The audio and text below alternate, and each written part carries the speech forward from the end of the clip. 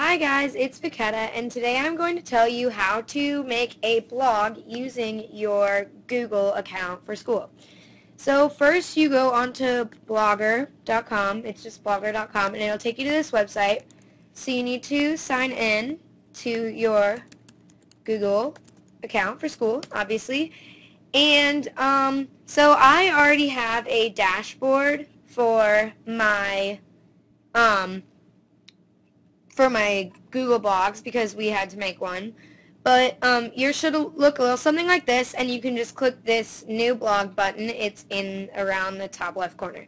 So let's say you want to make a blog about your trip to Italy that you took over the summer.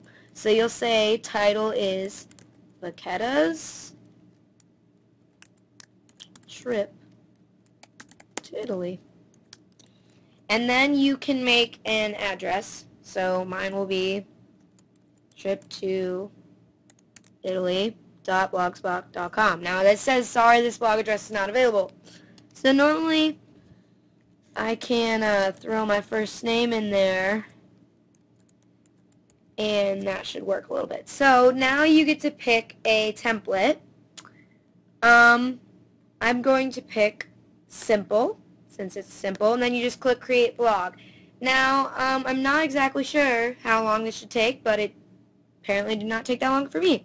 So when you click on it, it should take you to this where you can see what comments and how many page views you have for the day. So if you click view blog, it's in the top right corner, it's the last, or top left corner. This is what it looks like. I obviously haven't done much to it yet. So new post should be up here near your login screen, and you can click new post. So I'm going to write a post about my flight. So my flight to Italy. And then you can basically just say the flight was long and I didn't really enjoy it. Then you can click publish. If you are writing a blog post and you don't necessarily want to publish it quite yet, you can click save, but this is publishing.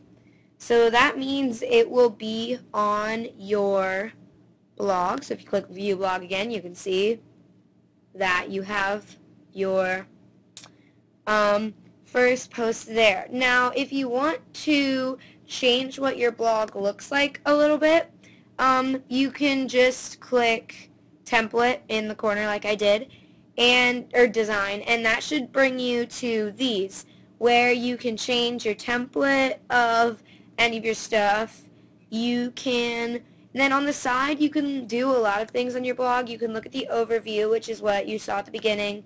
You can edit your posts. This is where if any of your posts that are just drafts that you had, they will be saved here.